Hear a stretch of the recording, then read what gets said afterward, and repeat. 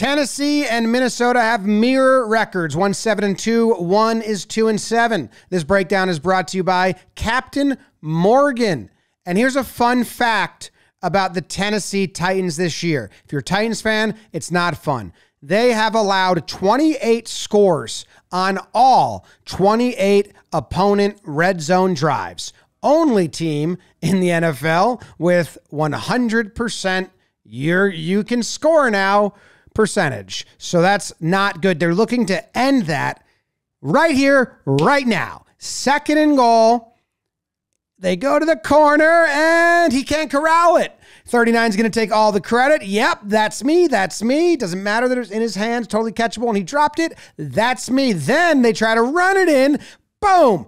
Brick wall. Stopped. Are they going to do it? Yep, we're holding them. It's 4th and goal.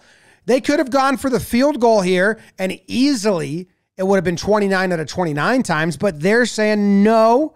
We'll test our luck and go for the touchdown. 4th and goal. Tennessee, you just got to stop them. You just got to stop them. And it's not 100% anymore. They did. Oh, ooh, double flag. What for? What for? Come in. Personal foul, unnecessary roughness, defense number 44. That should not be. Half the distance to the goal line, automatic first down. Oh, man. Unnecessary roughness. Did they think he hit him in the head? Is that what they saw? Because the defender left his feet, maybe? The announcers did not think this should have been called. His helmet hits the ball first, which actually breaks up the catch. And then his shoulder and his head go into the guy's chest. He does get roughed up. Was it necessary? Seems like it. That's a weird way. No, probably not, but it's clean, right? Anyway, the coach not happy about it. He says, right in the chest. You guys have been fucking terrible. It comes back, and there was some conversation in the middle, and then he said, and nobody calls. I told Perry.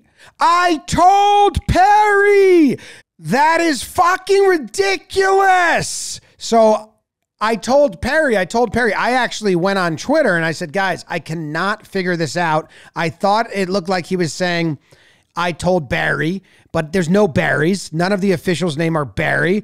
None of the officials' names are Perry. I went to Twitter and I said, guys, help me out. Make me feel dumb and get this right away. And Michael Casper said, others have already said it, but I think it's I told Perry. Perry being NFL Ops SVP, Perry Fuel. He handles outreach to the league's head coaches and general managers. So I looked up our guy Perry, and he currently serves as the senior vice president of officiating administration for the National Football League's officiating department, and is incredibly soft. I think I screenshotted this. I didn't realize that Ron Burgundy just read. I didn't realize it said that at the end. Sorry, Perry. I didn't mean to shots fired at you. Someone else wrote that. I just read it. I screenshotted it before it got corrected, I guess. So I think the conversation we don't see is I've been complaining about this. And nobody calls. Like I've been trying to reach out and hear about this and nobody calls. Maybe that's what he's saying. And then he's saying, I told Perry. Like I told on you guys already. I told him this was a problem. I told him you guys were botching this. It's an issue. So thank you to Michael Casper and to Perry. And if you really slow it down, you can really see that he does not hit him in the head. And again, maybe it's the leaving of his feet that got the call and not the head-to-head contact.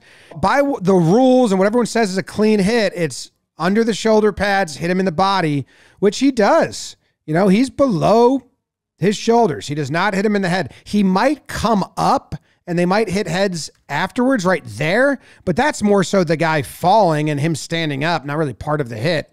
And he does get really dropped. Like it looks like it didn't need all of that. Anyway, the coach is about to get a flag on him, and now he's yelling at the head official. Cletus is his name, and he says, hey, Cletus, get the fuck over here at least.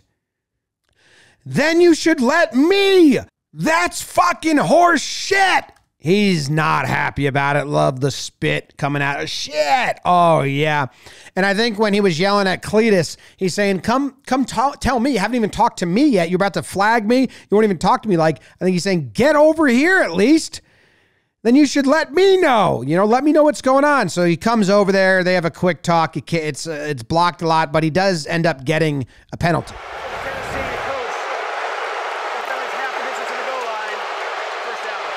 Half the distance to goal line, first down on the Tennessee coach, and Minnesota is then able to QB sneak it and run in, and now it's 29 out of 20 times. He says, no, tell him Stripes. We stopped him, and they come in and they say, nah, touchdown, and then they get the extra point. Psych, they don't get the extra point. You all got tricked by me right there. He's not happy. Fans are happy. Yay, look where we are.